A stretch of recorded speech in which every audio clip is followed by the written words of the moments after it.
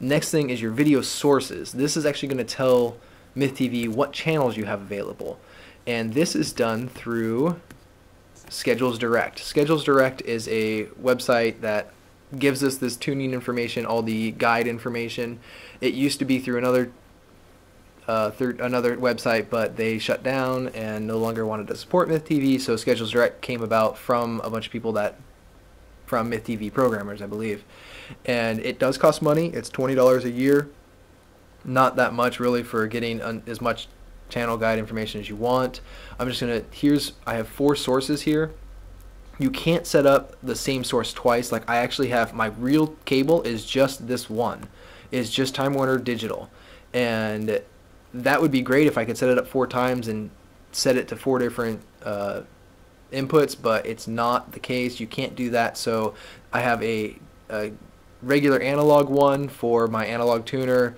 My digital one is for my HVR, the HD PVR. I have another digital one for, this is actually for my 1600, my HVR 1600, as well as my HD home run, because both of those are plugged into cable using QAM, and so they don't really worry about it. Let's just go right into, I'm going to show you when you're on the site, you have to set up an account, set up your sources, and then in my, this is the one for my HD PVR, which plugs directly into my cable box. We'll load that guy. Oh, sorry, this is the wrong one. That one just shows all my channels. This one is actually for my HD PVR. And you can see I have a bunch of channels here that are grayed out. These are channels I either don't want to see or I don't actually get. And for most of these I picked them because I don't want to see them, because they're also available down here in the 100 channel range, and so I don't really care about the earlier ones. And then here's a bunch of channels I don't get for pay-per-view, sports, premium channels, all that kind of stuff. It's just stuff I don't want to see or don't get. So don't worry about blocking these out yet. Just go to Schedules Direct, set up at least one lineup, and then head back over to MythTV, and here's where you're going to add the video source. And so for me, my HD home run is right here, and this one, all I got to do is tell it where I'm getting my listings. If they're over the air, don't use a listing. There's a bunch of different ones for different countries. Luckily in the United States it is fairly straightforward with wherever it went. Come on. There's a ton in here. Okay, so back to Schedules Direct, and you just set it, your user information, your password, and then you tell it which lineup you're using. There's a couple different ones here, but mine is just going to be that one. If you have an antenna, perform an EIT scan, and that'll get a lot of your information over the air. And set up the frequency for cable, it's US cable.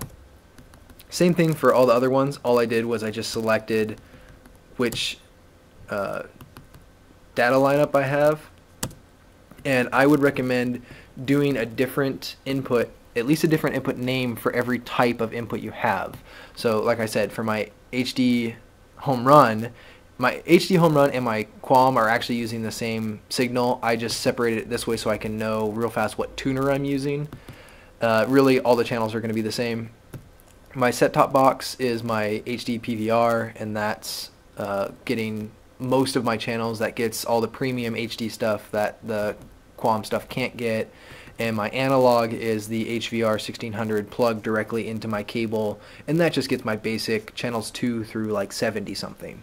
And all of them are in analog, but they help because if my set-top box is using, let's say, Disney Channel, I can't use the set-top box if it's recording something. But if I want to watch something else on maybe Discovery Channel, not HD, I can use the analog channel for that. So these are our sources. The sources are set up now, and like I said, it's as easy as going to Schedules Direct, figuring out, you just put in your zip code and what actual provider you have. The input connections is actually where we tell which card uses what source. And so for me, I have here's my HD PVR. It has 3 inputs: composite, S-video, and component. I only have component plugged in, and I can name it here, HD PVR. My video source is my set-top box, and you can see you can just cycle through them here. For the HD PVR, this is one that has one extra step on it. It's an external channel change command. And this allows you to, if you have a cable box plugged directly in, it allows you to change channels on the cable box. For me, it plugs directly into my, I think it's a Motorola DCH3200. It's a standard Motorola box that Time Warner Cable gives out, and it has 2 FireWire ports on the back. So I plugged FireWire into my computer. I didn't have to do anything else to get it to actually recognize, which is a big step up from where MythTV used to be.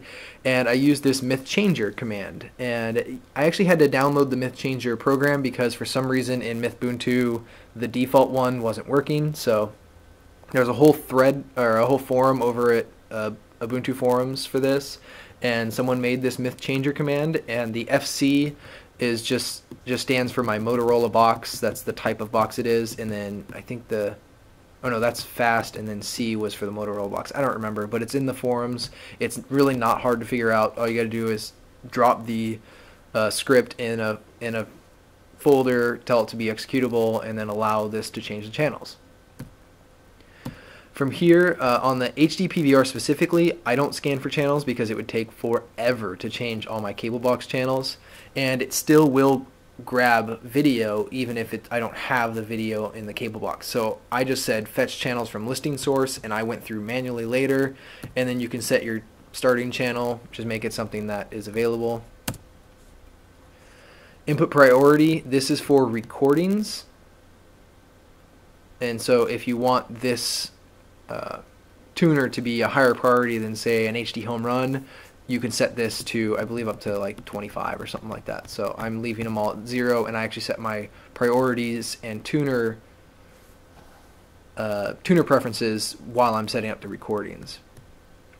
You can leave these to generic.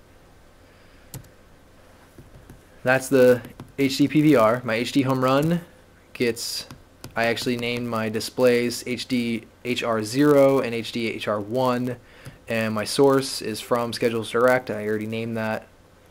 And I don't use quick tuning on this because I find it has some weird errors when it's trying to tune real fast.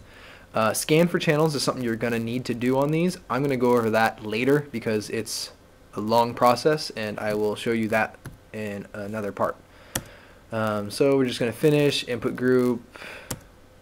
That's fine. HD home run is exactly the same. I just named display name is different, but you don't even need to scan for channels on the second one because it'll have exactly the same as the first. My analog tuner, you can see all the inputs it has: S-Video 1, Composite 1, S-Video 2. Mine's a tuner. I'm using it for the analog. Here's my, I just named it analog. There's no tuner change command because there's no external device that has to change. And this one you would also want to scan for channels, as well as the very bottom one, my DVB source, which is the digital tuner on the HVR. So that's, you can go through and, oh, I don't think I showed you, for the video source is actually where you set which source you have going to this device. And so that's how I do that. Channel editor is after you scan for channels, you can edit what information is there. I'm going to show you how to do that a different way. And storage directories is where you're actually storing all the recordings, everything else. So by default, I have a recordings directory here, and I actually have this. There's a second hard drive that's actually mounted to var lib mythtv, and so in this directory, it thinks that it is. I mean, it doesn't care where it is, but it's just going to a second hard drive. So I have more space on there. Same with all this other stuff, live TV, var lib mythtv -live TV. For your live TV buffer, it throws it in there. Database backups, right there. Videos, trailers, cover art, fan art, screenshots. This stuff is a lot more used in newer skins of MythTV, and I expect MythTV 0.23 to use this a lot more as well. And trailers, there's a plugin for Apple trailers if you want to download them. It's pretty straightforward for that.